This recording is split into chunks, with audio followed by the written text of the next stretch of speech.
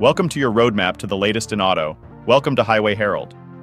Today, we're diving into a hot topic in the EV world.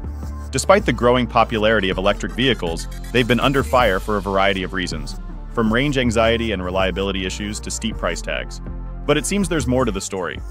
Health concerns are now part of the conversation. You might have seen the question, "Why do I feel sick in an EV?" popping up on Reddit threads. So, we've decided to delve into the top 5 causes of motion sickness related to electric cars. Buckle up, let's get started.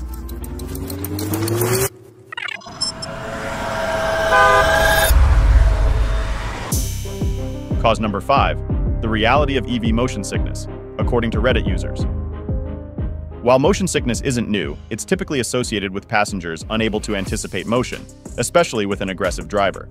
However, with electric vehicles, the issue seems to have escalated. Reddit users report frequent cases of motion sickness, including drivers struggling to adapt to features like instant torque and regenerative braking. Let's delve into some intriguing Reddit posts. One user, considering a Model Y as a family car, had a change of heart after a test drive left him feeling queasy. Another user, a seasoned EV driver, pinpointed regenerative braking as the cause of his motion sickness, particularly when he's a passenger. He lamented, "I don't always have control of how it's being driven, so other people's driving really makes me sick. I really need to find a solution fast." Interestingly, it's not just humans struggling with EVs. Some users reported their pets also getting sick in EVs. One user shared, "Since buying the Tesla, my dog throws up in it almost every time. I've been trying to drive smoothly, but still doesn't seem to help." Experts like Dr. DJ Verrett, a Texas-based ENT specialist, agree with these claims. He explained that our brains create a model of what to expect in certain situations. In traditional cars, the revving engine signals acceleration. But in an EV, the lack of auditory and visual cues can lead to motion sickness. Cause number 4, the sound of silence, a key contributor to motion sickness. Numerous studies have underscored the importance of anticipating motion as a preventive measure against motion sickness. In traditional cars, the engine's sound plays a crucial role. As the driver presses the pedal, the escalating noise signals our brain to brace for a more dynamic drive. However, electric cars present a challenge due to their silence, making it difficult to foresee what's next. Referencing the study, knowing what's coming, anticipatory audio cues can mitigate motion sickness.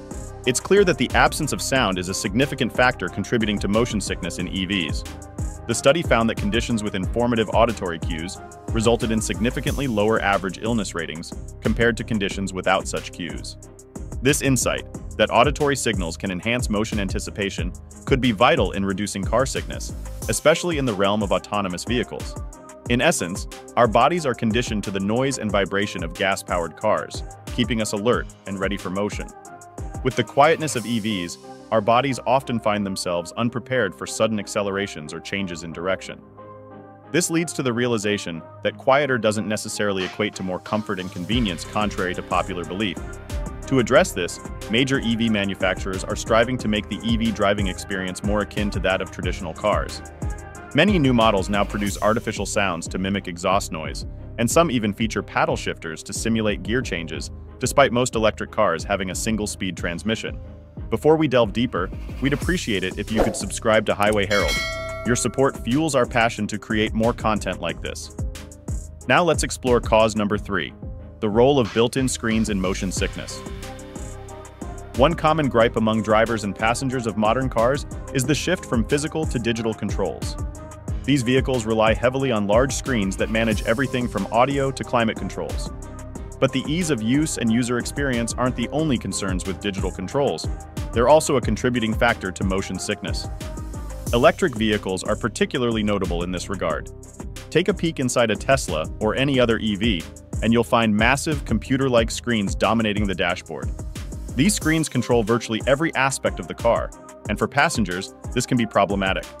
It's hard to ignore such large screens, and passengers often find themselves fixated on them instead of focusing on the road. This makes anticipating movement more challenging, leading to motion sickness. So, does this mean EV manufacturers are considering ditching these large screens? Unlikely. The reliance on modern tech features in EVs is not just about user experience. Swapping physical controls for digital screens is also a cost-saving measure, a crucial factor given that most automakers are grappling with making EVs profitable. Cause number 2, regenerative braking, a double-edged sword. For years, we've been singing praises of electric vehicles, highlighting benefits like the one-pedal driving mode that lets drivers decelerate simply by easing off the accelerator.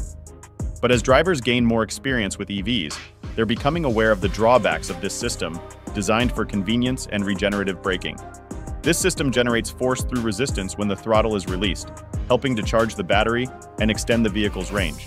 However, it seems there's a steep learning curve with this system. It requires drivers to be more gentle on the throttle pedal, as it functions more like a potentiometer than a binary switch. The issue with regenerative braking is that, due to inexperience, most drivers find EV rides feel more aggressive compared to traditional braking, especially in stop-start traffic.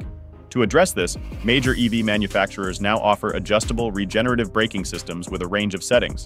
This allows drivers to, for instance, sacrifice a bit of range, lower the regenerative braking, and achieve a smoother ride. Monica Jones, an associate research scientist at the University of Michigan Transportation Research Institute and an expert in motion sickness, stated, "One-pedal driving is a very different experience than combustion engines. Even if you learn how to effectively do one-pedal driving, uncertainty in the environment like traffic can still cause motion sickness." Cause number 1, the power of instant torque. The driving experience in EVs is a world apart from that in internal combustion cars. With ICE cars, things are predictable, as gas engines take a moment to build power. When you press the pedal, the power and torque increase as the engine revs higher. But with electric motors, it's a whole different ballgame. Electric motors deliver an instant throttle response, making it much harder for passengers to anticipate acceleration. Furthermore, modern electric cars usually come with powerful motors, meaning that when you press the accelerator pedal, you're hit with a wave of seamless torque. Both passengers and drivers are unaccustomed to this immediate power, making it significantly harder to anticipate acceleration, leading to body confusion and motion sickness. Matt Farah, editor-at-large for Road and Track, said the combination of factors spells trouble.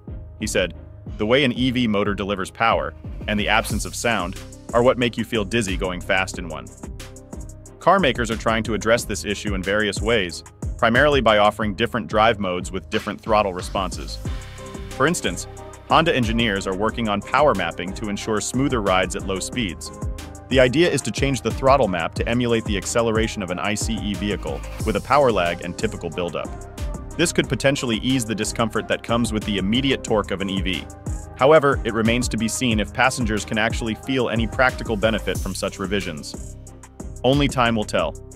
Thank you for joining us on this journey. Don't forget to subscribe to Highway Herald for the latest vehicle updates and upcoming videos. See you next time.